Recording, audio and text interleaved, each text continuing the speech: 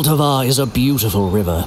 It's a vital artery that has been supplying Prague with its most precious resource since time immemorial. At first, wells were enough for people's needs. Later, water began to be carried to the monasteries and both Prague castles from springs on the hillsides through open troughs and pipes. These would have been wooden and occasionally even lead or ceramic. It was not until much later, during the Renaissance, that waterworks began to be built alongside the Vltava, with a pipe system distributing water to fountains and troughs around the city. And over there is Podolí waterworks, which we'll be taking a closer look at.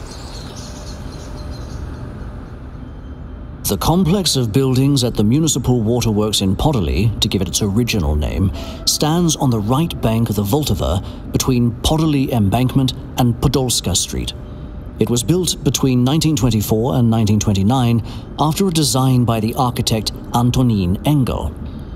Hidden within this gem of neoclassical architecture is its raison d'être, water treatment technology. The basic principle has remained unchanged since the plant was first put into service. The water goes through screening and coagulation before being purified, filtered, and then disinfected, though of course it's not as simple as it sounds. And while the principle is the same, the technology itself, resulting in perfectly clean drinking water, has changed a great deal. Let's have a look at the ground floor. In the 1800s, the rapidly expanding city's need for water far exceeded the capacity of the water supply system. Around the middle of the century, the four originally Renaissance waterworks, each with their own distribution system, were joined by one more plant, but even so, the expansion of the water supply network couldn't keep up with demand. In the early 20th century, the construction of the Karini waterworks improved the situation, but the development of Greater Prague required vast amounts of water. Podolí waterworks was intended to, and did, solve the water supply problem. Since 1929, water has been drawn from the Vltava. It flows through debris screens in the intake station and travels through pipes under the riverbed to the fine screens here at the treatment plant. Pumps then transport the water up to the receivers. Here, the inflow needs to be stabilized and settled before it can advance to the next stage of treatment. You're probably wondering why this pump house is empty. Here we can see the first of the technological advances we mentioned. Well, we can't actually. There used to be giant pumps here, forcing water into the tanks above us, so that gravity could then take care of the whole flow of the treatment process. Those pumps are now so much smaller that they're concealed down beneath us, right by the pipes. Let's go up. This is the freight lift, but you're not allowed to ride in it. Your virtual self can, though. I'll take the stairs and see you up there.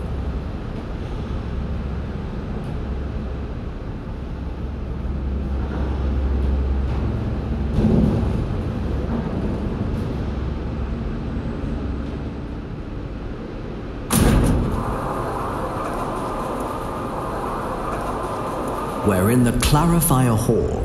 The water from the receivers is fed into here at a regulated flow rate to ensure that the clarifiers work properly. Before the water enters them, ferrous sulfate is added to it. This is used to clump pollutant particles together in a process called coagulation. Clarification removes the particles that have formed by passing the water through the sludge blanket that is floating here in the circular tank. There are also toothed-edge drainage channels that the water we are treating is poured over. It's looking pretty clean now, don't you think? Do you understand the role played by clarifier now? We have 4 clarifiers that were completely refurbished a few years ago, which is another sign of the upgrading here. And now, we're going down with the water. What's this? You'd think this magnificent tank-filled hall belonged in another building. As we mentioned earlier, the outside of the buildings is neoclassical, and here we are standing under a modern functionalist reinforced concrete structure, which was wonderfully renovated 20 years ago.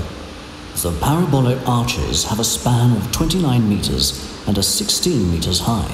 This was the largest reinforced concrete structure in Czechoslovakia at the time it was built. But it's the water we're interested in. From that cluster of cleaning clarifiers.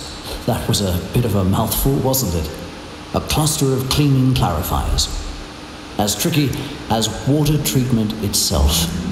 So, the water makes its way down here to the sand filters, but before that, hydrated lime and chlorine are injected into the pipes. This adjusts the chemical parameters to improve the flocculation of the last of the solute that we want to remove by filtration. The first stage is separation via rapid sand filters, and then filters with granular activated carbon.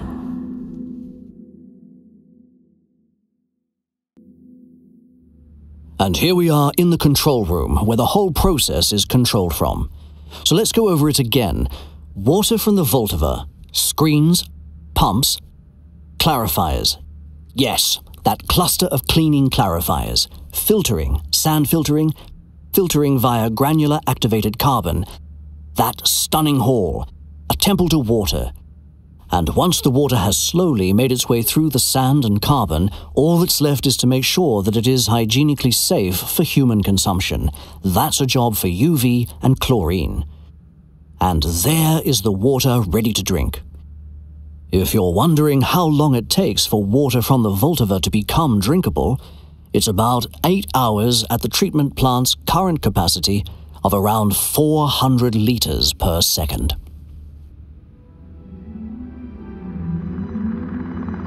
In the space of 8 hours, raw water is treated in the Podolí complex and discharged into a water tank underneath us. It is hidden under the courtyard, and the water is pumped out of it in 4 directions, to the Karlov, Flora, and Zelená Liška tanks, plus through a pipe under the Vltava River to the Smíchov side, where it ends up in reservoirs such as Laurova and Bruska. As I touched on a couple of times, and as you've seen, there have been lots of modifications and upgrades to the waterworks over the nearly 100 years it's been in operation. One of the most extensive took place just before the devastating flood of 2002. Between 2002 and 2021, the waterworks was maintained as a backup plant and further technical improvements were made. Today, it can produce 400 liters of drinking water per second. And that was precisely the capacity of the original municipal waterworks when it opened in 1929.